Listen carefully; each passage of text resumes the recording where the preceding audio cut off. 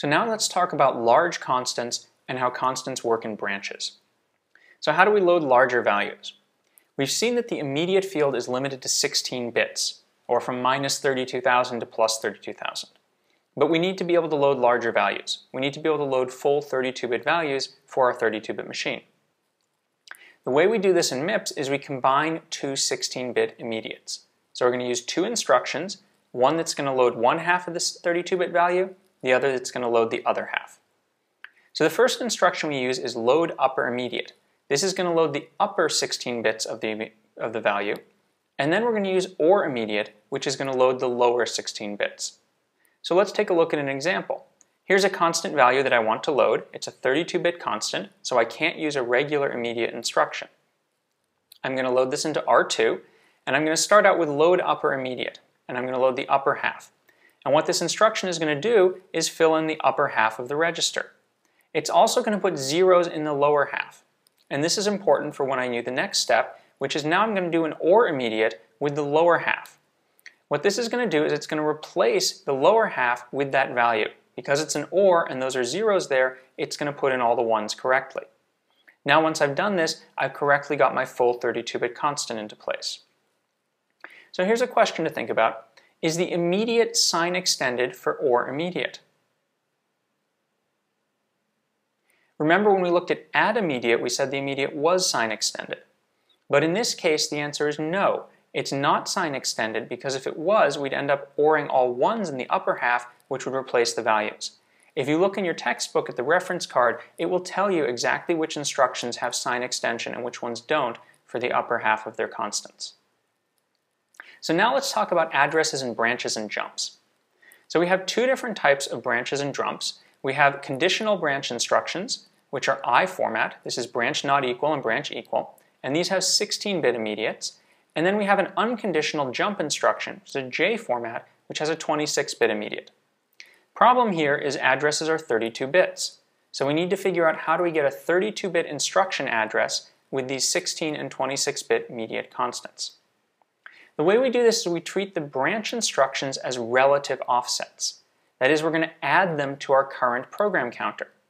So if I'm on instruction 8 and I have a branch not equal and I say 100, it's going to jump 100 instructions ahead to instruction 108. We treat jump instructions as absolute values. That is, we just replace those 26 bits of the current program counter with the new 26 bits from the instruction. So let's take a look at an example.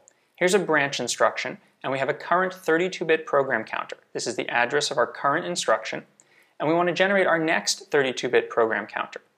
To do this, we're going to take our 16-bit immediate, and we're going to add it. But before we add it, we're going to sign extend it. This allows us to have negative jumps, so we can jump forwards and backwards depending on whether we have a positive or negative immediate. We're also going to be a little bit clever. We're going to shift the immediate 2 places over to the left. That is, we're going to multiply it by 4. And the reason we're doing this is because the program counter is a memory address, which is in bytes, but instructions are in words. So by shifting this over by 2 places, or multiplying it by 4, we now make our offset that we're adding here in terms of instructions, not bytes. So this allows us to jump in terms of instructions, not in terms of bytes. And of course that 0 is going to be down at the bottom also because we can't have a program counter that's unaligned, because that's an invalid instruction. Then we're also going to add 4. And this is because we always add 4 when we're doing jumps. Now here's a question. How far can you jump with branch not equal or branch equal?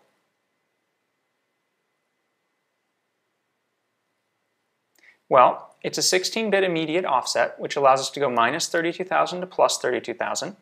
And we've shifted it over by 2 bits, so it's not 32,000 bytes we can jump, it's 32,000 instructions. So this allows us to jump plus or minus 32,000 instructions. Now let's take a look at the jump instruction. So we have our current 32-bit program counter. This is the address of our current instruction, and we want to generate our next 32-bit program counter. We're going to take the 26 bits of immediate data from the J format, and we're just going to write over whatever we have for the program counter. So we're just going to replace it. We're going to take the higher parts that we don't overwrite and take those from the current program counter.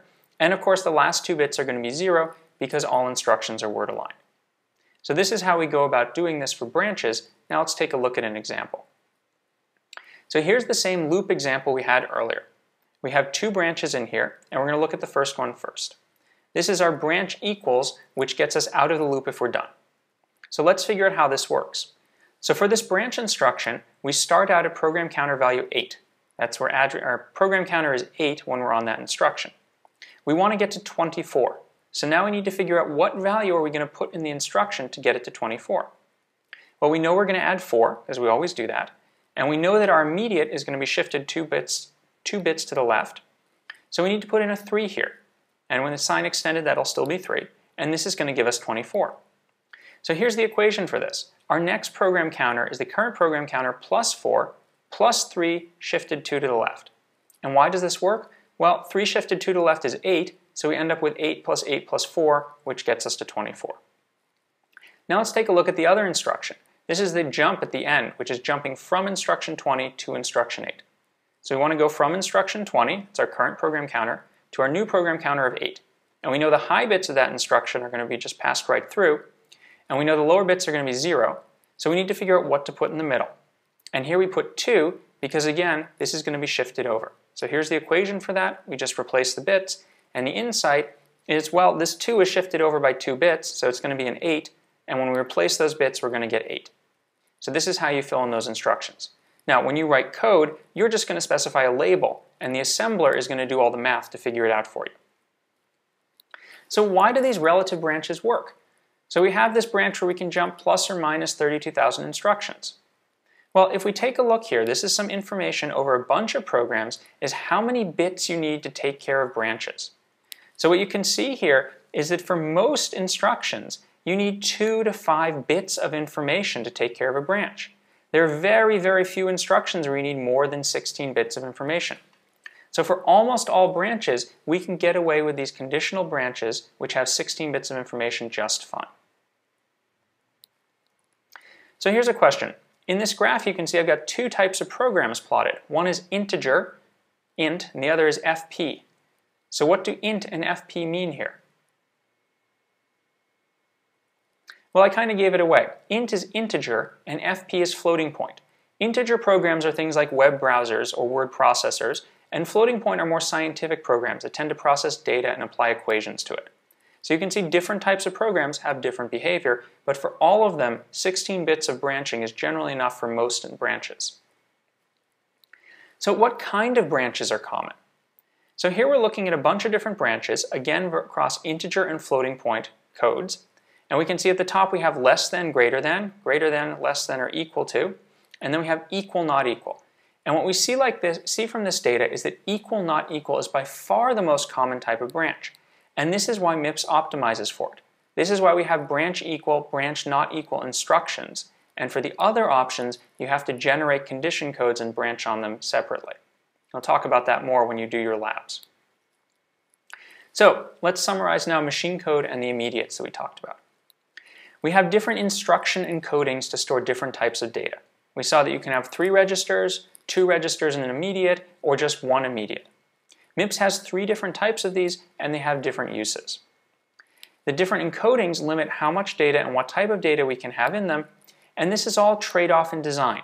What MIPS has done here is it's tried to optimize for the common case. So we saw most branches are short, so fitting in 16 bits makes a lot of sense. We also talked about how most immediates are small. Remember, if A equals B, 1 and then 2, most immediates are small and fit in 16 bits. So we optimize for that case, but we also support the general case. In the general case, we have to use 2 instructions to load a large constant, or we have to use a different jump instruction if we need to jump very far.